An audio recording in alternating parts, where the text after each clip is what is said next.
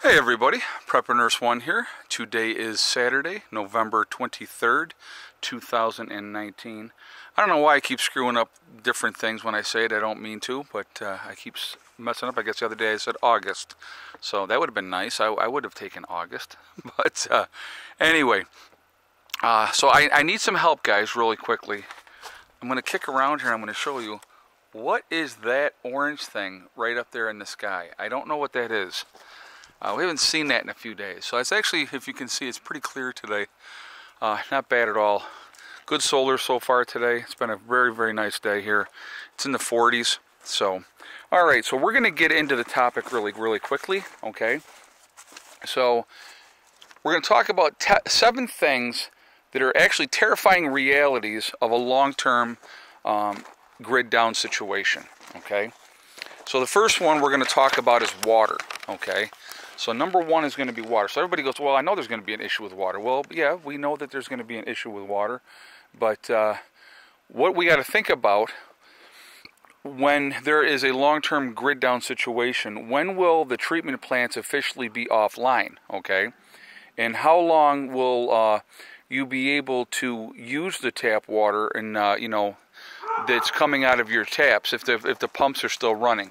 How long will that water still be good for and be being treatable, okay? And then with no local news to find out when the water's not good to drink anymore. I mean, how are you going to know that? So that's going to be a crapshoot. The reality is with the pumps, once the pumps stop running, the water in your sinks is going to stop running. My advice to anybody in that type of situation, as soon as you realize it's a grid down situation, you fill up everything that you possibly can fill up as soon as possible. Because when that time comes, after that water is going to be, all bets are off, all right? So number 2 is trash. So here's something to think about, and I'm sure a lot of people don't think about this. In a long-term grid down situation, what are you doing with all your garbage? We all still are going to have garbage, okay? So there's trash is still going to be there. Now we got to decide what we're going to do with it. So those are things to think about as well. Because even if you are prepped up and have stuff, you're still going to have garbage with packaging and stuff like that, cans. And garbage can add up pretty quickly, especially if you're in a suburban area and stuff like that, and they're just going to be throwing garbage everywhere. So those are things to think about, okay? And then what comes with garbage, then you're going to have problems with mice and rats and every freaking thing else. So not very pleasant to think about overall in that type of situation. Third thing you're going to want to think about in a long-term grid down situation is sewage or waste. Okay, fecal matter has a lot of very, very bad pathogens and stuff in it. What are you doing with your waste at that point? Do people know enough? Are they smart enough to go out there and dig latrines and set something up to go to the toilet that way? Do they know what they're doing? You're going to have your toilets are going to be backed up because there's going to be no running water. Where's it going to go? And all those type of stuff. So sewage is going to be definitely a huge, huge issue in a grid down situation, because where's all that going to go? Okay, so the next one is going to be disease. All long-term blackouts lead to disease. Okay, so we're going to throw in some factors here just so you can kind of get an idea. When you have lack of sleep, okay, malnutrition, and living without heat or air conditioning, things are going to get bad fast. Okay. So the biggest killer realistically in a grid down situation, in a long-term grid down situation, is going to be waterborne pathogens. Waterborne pathogens are going to be the hugest thing that kills people. Right now, every day in third world countries, 4,000 children every single day die from waterborne pathogens. So I want you to think about that for a second. I mean, they're not treating the water, they're just drinking it, whatever. And so you got 4,000 kids every single day right now, in modern day right now, dying in third world countries because of waterborne pathogens. So that's definitely something, to think about, okay? So it's scary. I mean, it's a scary situation. So now we're going to talk about, and this one here is kind of weird, and you're going to be like, really? But yes, in a way, if you think about it, okay? Number 5 is going to be bills. So if it's a long-term grid down situation, it's only going to affect, let's say, your area, your town, or whatever.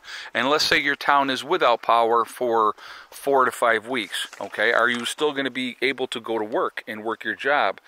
If not, you know, what's going to happen? Your bills are still going to come due every single, you know, month. In the beginning, if a long-term grid down situation, if it was worldwide or countrywide, it would be a little bit different. But if it was a local event that affected just your area, the bill collectors don't care. They still want their money. So if you're not able to go to work or get out and do those type of things, what happens with paying bills in that type of a situation?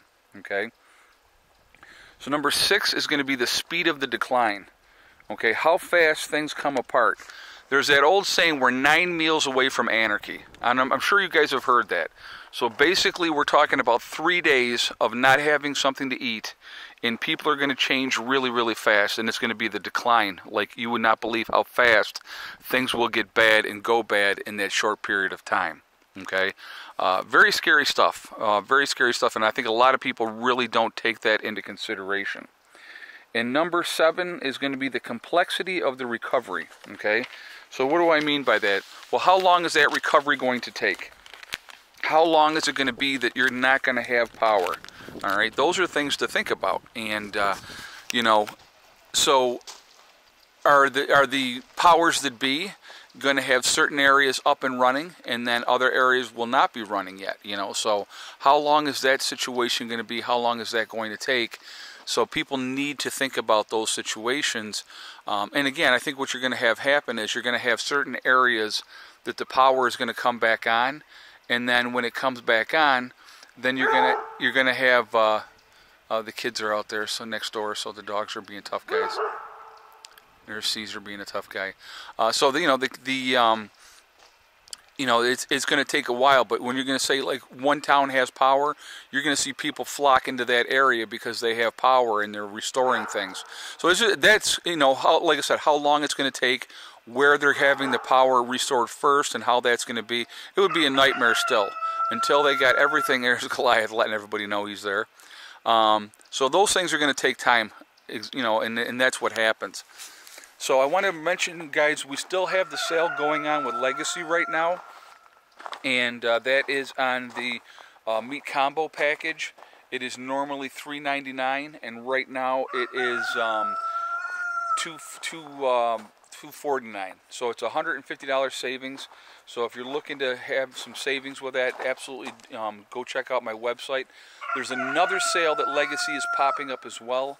And so I will put that out there as well, and I'll let you know. I got to talk to my IT guy, Mike, and have him pop that up there. But there's another sale that they're doing right now as well, and that one's a huge savings. So I will have that up there as well. So if you want to check out the website at preppernurse1.com, please do so.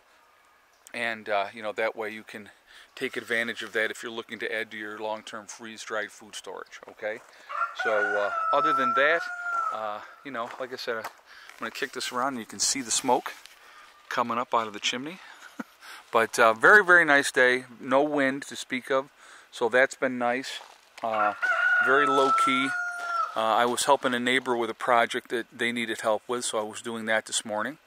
And the chickens are good, as you can see. See how they're on top of the box by the door? There was 4 of them on there earlier, and I'm like, unbelievable. They're such a trip.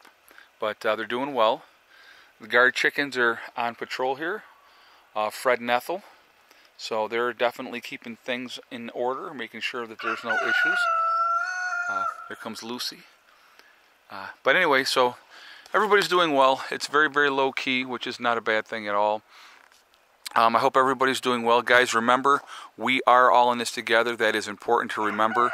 Also remember to hug and kiss the ones you love. Tell them every single day, tomorrow is not guaranteed. We never know what's going to happen in life.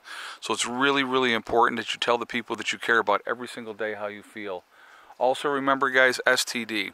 It's one step at a time, one thing at a time, and one day at a time. Whatever you're trying to do, whatever you're trying to accomplish, you can do it. The only one that can stop you from reaching those goals and dreams are you. Nobody else can stop you, okay?